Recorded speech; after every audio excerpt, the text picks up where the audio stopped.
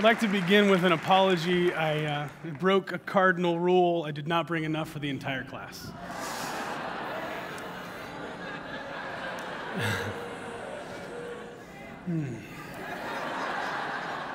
Picture this.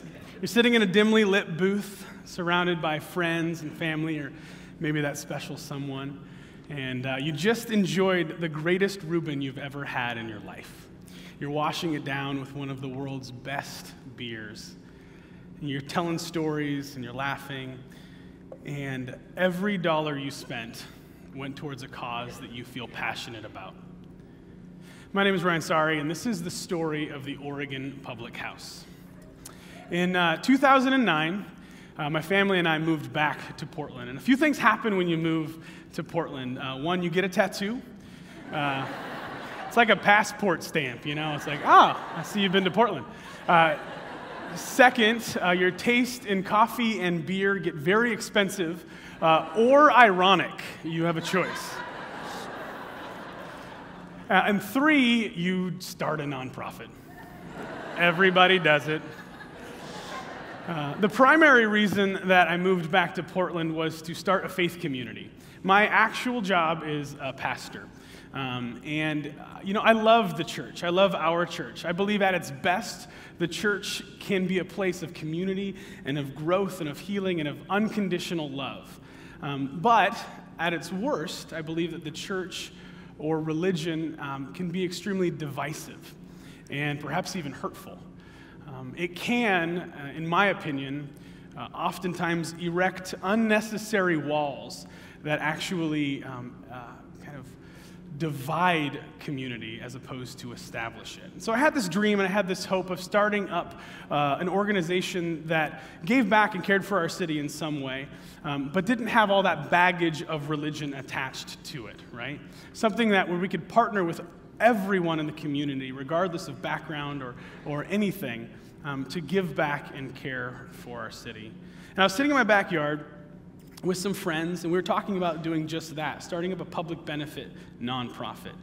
And doing a quick survey, we realized that Portland just didn't need any more nonprofits, right? There's plenty of tattooed beer-drinking people out there doing great things already. Why would we start another? In fact, I heard that Portland has more nonprofits per capita than any other city in America. I love that, right? I love that.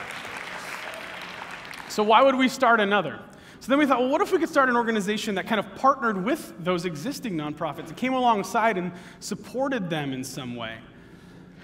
And then we had to figure out what kind of way we could do that. At this time, the recession was coming on strong, and nonprofits were floundering, and their biggest need for support was money, right? And so we thought, well, maybe we could help with that. The average nonprofit, a huge part of their energy, time, and involvement is fundraising a lot of the time, right? I read a study recently that estimated that over 1/3 of every donation received from the average nonprofit has to go immediately back into the fundraising department. And so we thought, well, what if there was an organization that did that for them? What if there was actually a business that did that for them? So the charity focuses on changing the world, and we focus on raising money and awareness for them in a sustainable and reproducible way simply by running a successful business. This was the idea. So then we started thinking, okay, what kind of business could we start, right? Coffee shops, concert venues. We're sitting in my backyard, and I was drinking an expensive beer, non-ironically. And I was thinking, and I thought, well, what about a pub? You see, Portland, in addition to being number one in nonprofits, we also have more breweries than any other city in the world. I love that too. So why not combine these two great attributes that kind of define our city, right? This is truly part of the pulse of Portland. Beer and nonprofits, right? I've said many times, I think if the city of Portland created life, if they had a baby, if the city had a baby, it would be a nonprofit pub. You know what I mean? It would just, that's what it would also wear skinny jeans and listen to Lionel Richie, ironically. But why not do something and kind of embrace the power of the pint. So I did what all of you would do. I went immediately to the local library and I checked out the book, How to Start a Small Business for Dummies. It's a grad level textbook. And this is the problem. See, we had this idea that we thought was good, maybe even great, but we had no clue how to make it happen. I'm not a business person. I don't know anything about that. So I just kind of started sharing this with everybody that I met. And all of a sudden, we had this team, this core group of people that were willing to lend a hand and come alongside and see this thing actually happen. And in August of 2010, we got a building. And it was like, oh, now it has to happen, right? And looking back now at that chaos of a time, I remember one of our earliest champions was a neighbor named Sarah Bott. And Sarah was one of those neighbors that knew everybody, you know what I mean? Like just super connected, really involved in the community, like a real world changer. And she started talking us up like we were for real or something, you know? Which, I mean, we were, but we weren't. You know, I mean, you know the story up to this point. All I had was like late fees at the library. That's, you know, that was it. And so all of a sudden, all these people started coming along and saying, hey, I heard about what you're doing. How can we help? And it was like, this is amazing. And so we kind of started moving forward, but then we needed money, a lot of money. We had nothing. We had no grants. We had very few donations, and all of those went towards our first and last month's rent. And so now what do? And we, at that same time, got a letter from the IRS informing us that we have been approved as a nonprofit, but we have been rejected for tax-exempt status because of our model. So that meant we had to raise a significant amount of money without being able to give anybody a tax write-off. What do? Again, we looked to the pint glass. And we came up with what we call our founders. We have 3 levels of founders, to be precise. Each gave a specific amount of money, and in return, they received either a free beer a month, 1 free beer a week, or 1 free beer every day for life. Served in their own personalized pint glass, with their name etched right in it, celebrated each time they come in like Norm, you know, just like, yeah. And recently I was told that this was called crowdsourcing, right? We had no idea what that was. You know, for us, this was just a way of just trying to keep this idea and this dream alive, just sharing it with everyone we met. And what was amazing and what I discovered was as dozens of people started donating their hard-earned money towards this dream, I realized this was the strongest resource that we had. Not the beer, but close. The community. The people of Portland, our neighborhood, Woodlawn. They were as excited about this idea as we were. And Saturday mornings, if we had any money, we would buy material and we would meet together in the pub and we would build and work and paint and sand and clean and do everything. And it was absolutely fascinating to see people coming together and partnering with us in this thing. I remember I have this memory of like Tuesday morning, I was working in the pub by myself. Because everybody had a real job, right? And so I was in there, and I see this silhouette in the doorway out of the corner of my eye, and I look over, and in one hand he has a toolbox, and in the other it has like a mason jar of homebrewed kombucha. And I was like, Portland personified has come to save us. And he said, hey, I read about what you're doing, and I'm here, what can I do? And I was just like, mind blown, you know, like, what? This is incredible. To see this community partnering together in this way. Hundreds and hundreds of people came out over the years to donate their time and make their mark on Portland's pub, because that's really what we are. We're Portland's pub. We have no owner. We have no investors, no shareholders. Nobody makes a dime off of this except for the community, which is really exciting for us. Yeah.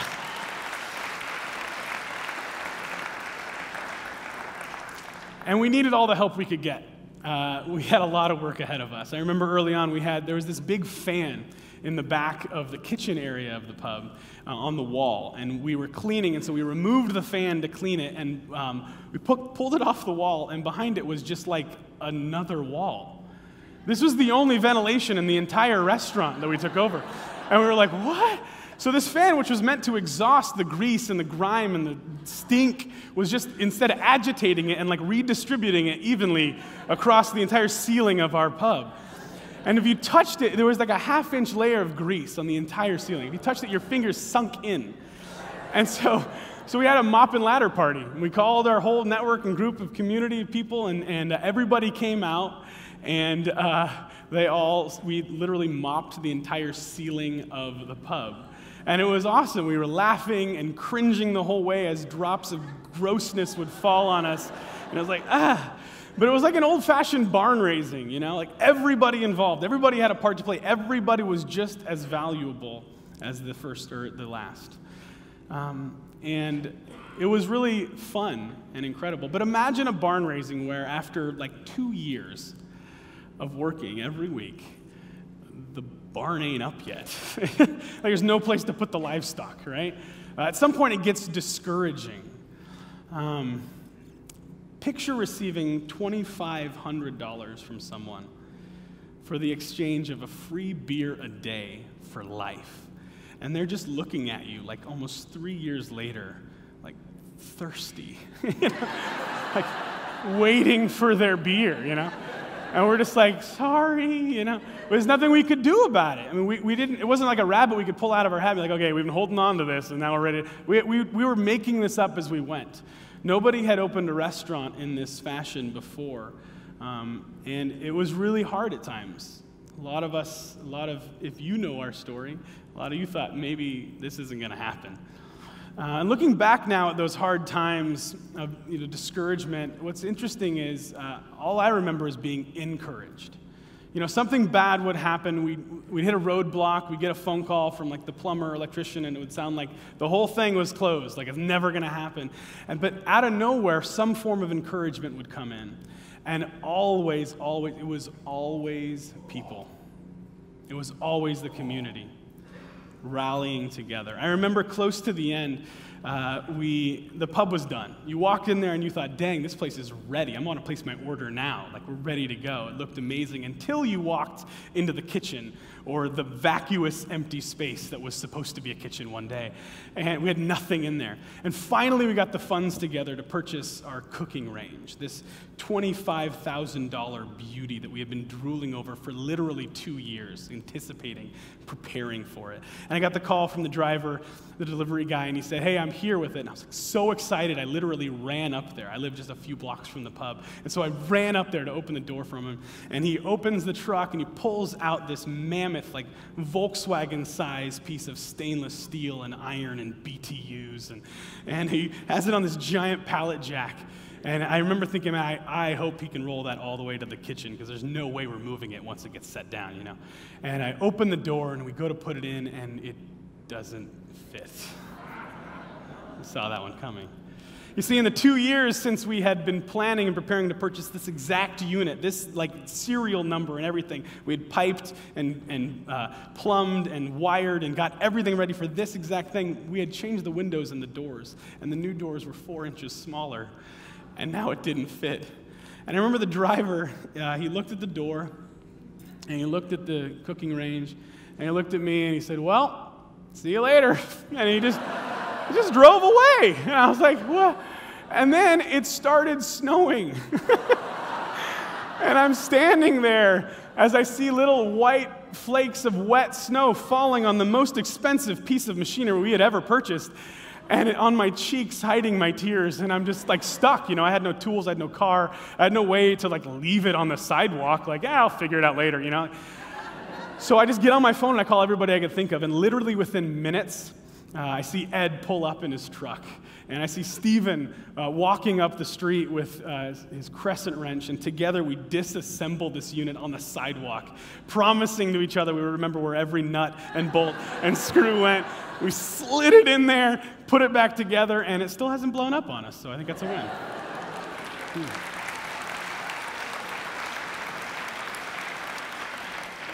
But as of May of 2013, the Oregon Public House finally opened its doors.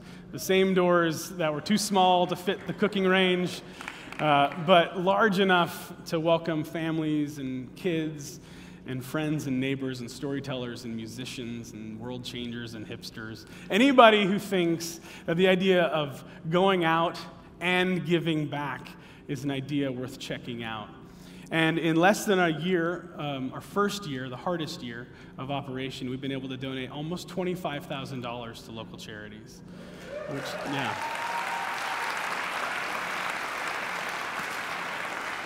Organizations that plant trees, mentor kids at risk, provide microloans in Nicaragua, build homes for the needy, and dozens of other world-changing organizations. And here's how it works. It's really simple. You walk in and you place your order. You choose what you'd like to eat, what you'd like to drink, and where you want your individual profits to go to, whatever cause you feel deepest and most passionate about. And at the end of the month, we reconcile our books, and 100% of our net profit is donated how our customers chose. Our vision is very simple. We exist to eat in community, to drink to a new way of giving back, and to give to those that are changing the world.